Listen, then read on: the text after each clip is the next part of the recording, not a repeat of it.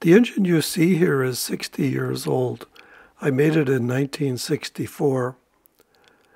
It was my second successful attempt, at making a model Stirling engine. The first being the 1961 engine from Popular Science.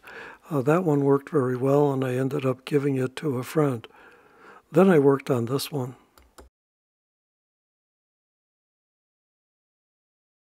You can see here how little this engine is.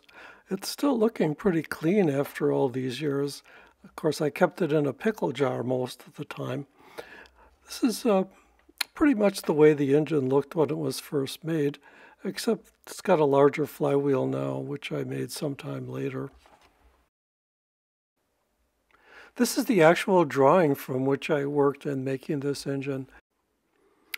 I made the drawing twice actual size to scale in pencil on just plain white paper. As I went along making the parts, I made sketches of the various parts, having the dimensions I needed to follow in making those parts. The displacer cylinder was machined from 3/4 inch diameter solid steel, the free machining variety. The end is threaded 40 TPI, I think, to screw into the brass standard. The displacer is about a 1/2 inch in diameter, hollow aluminum, and its stroke is also a 1/2 inch. The power piston is about 3/8 diameter with the same stroke, 3/8. Its cylinder is steel, again, lapped to a nice, fine internal finish. The piston is made of brass, which has held up very well over all these years. The displacer connecting rod is forked, as you can see in the photo, so that some of the side loading on the displacer rod, which is 1/16 diameter, occurs directly over or close to the gland.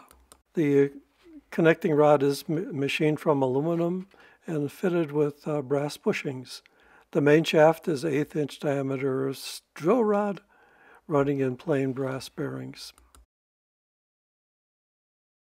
Having a vertical stance, I intended to fire the engine with some sort of gas burner, but I never really made a special one just for that engine. I usually just ran it on a little torch or a cigarette lighter, or held the engine over an alcohol flame, whatever was at hand.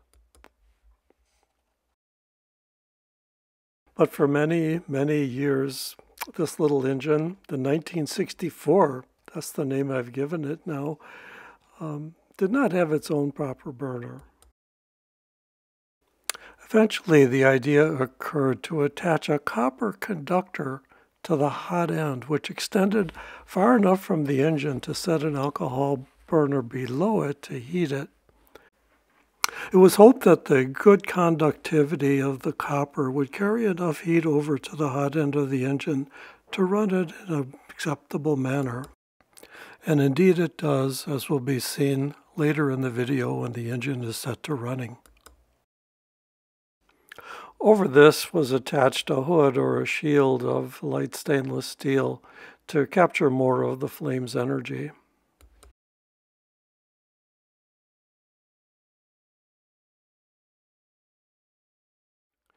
And here is 1964 as she appears today in 2024, complete with her own burner and heating system.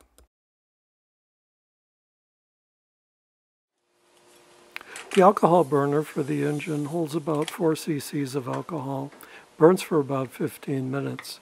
It takes 3 minutes for the engine to warm up because of that large mass of copper, and then she runs for 12 minutes, and then another 2 minutes while she cools down to a stop.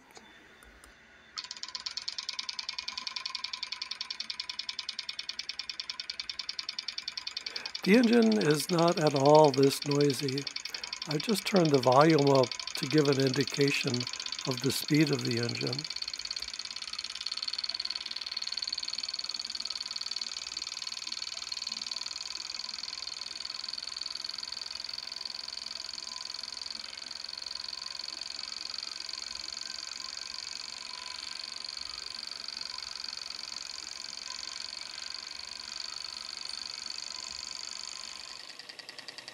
Here is the engine set up to drive a small fan. The engine has just been started and will pick up speed as she gradually warms up. She's warmer and running faster now.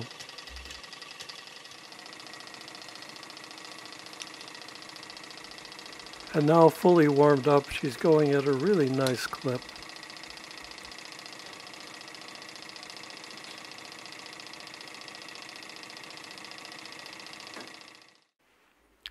With her new burner and heater head and proper base, 1964 won't fit into the old pickle jar anymore. So we'll have to find something better in which to keep her.